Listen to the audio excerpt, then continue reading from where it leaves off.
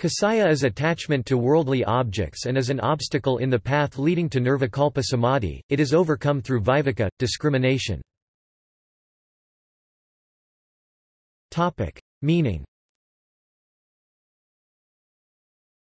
Kasaya or Kashaya Sanskrit, Kasaya means, astringent, decay, smearing, juice, degeneracy, anointing, gum, resin, red-brown, stupidity, defect, fragrant. It also means attachment to worldly objects or to the yellowish-red garments worn by monks. Overview. Sadananda defines Kasaya as attachment to worldly objects, the failure of the mental state to rest on the absolute, owing to the numbness brought on by impressions due to attachment even when there is no torpidity or distraction. Vedantasara SL.212.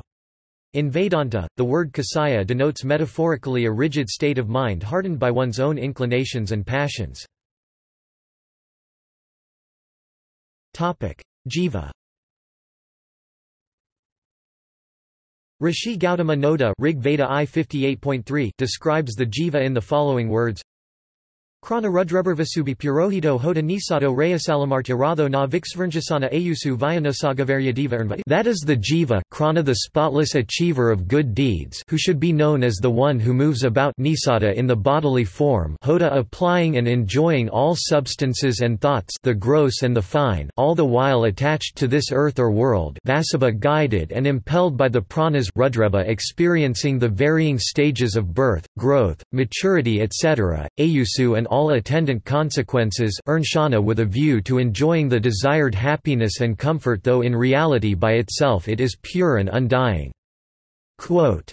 And, Rishi Kumaro Yamayana Rig Veda X 135.6 in the following mantra explains: Yathabhavadanudayi tato agramajayata puristad budna atata paskanarayanam kritam, that the Paramatman, universal soul, is the primordial existence, remaining throughout creation, omnipresent, even as the Jivatman, individual soul, dons a body and experiences bondage to material objectives and duality or unknowing of that omnipresence. It is the jiva, who by its actions, attracts to itself the pugilas, the tendencies that keep an individual reincarnating, which results in its bondage. All that one enjoys or suffers from are the products of karmas, good or bad. Gaudapada's exposition. Gaudapada Karika 3.44-45 warns that the seeker after truth should not linger on the bliss of savikalpa samadhi, because that enjoyment rasavada, after laya, viksepa and kasaya, is the fourth kind of obstacle in the path to nirvikalpa samadhi. One should be unattached through viveka, discrimination. Attachment is a weakness of the mind, as it is not easily disciplined to withdraw from the enjoyment and related effects arising out of desire. He explains, as in dreams where the mind vibrates with dual aspects, so too in the waking state these aspects seem to be all that there is, but when the state of nirati, dissolution of the mind, is achieved, duality is no longer perceived. The conduct of the mind in deep sleep, when it loses itself, is not like its conduct in the controlled state, when it does not lose itself, and Graho na tatra natsargashinta yatra na vidyat atmasanstham tata jnanamajati samadham getam. There may be no duality where all mental activity ceases, then, the jivatma attaining oneness with the knowable Brahman becomes established in the self, unborn and poised in equality.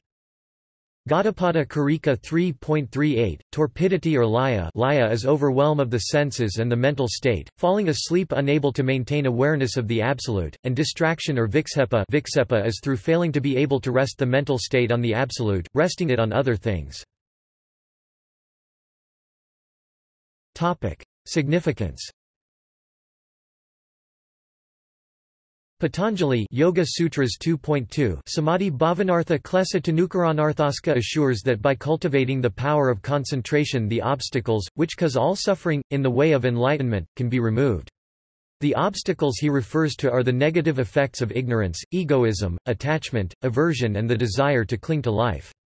And, as regards the enjoyment of bliss attained coinciding the gain of non-conceptual knowledge, Sankara advocating the understanding of the depth meaning of the Mahavakya Tat Twamasi, states, Pratyagbadho ya abhati dvayanandalaksana advayanandarupaska pratyagbadikalaksana. What appears as the witness consciousness within, the individual self, is of the nature of bliss one without a second, and the one that is the bliss within is none other than the individualized self, the witnessing consciousness within.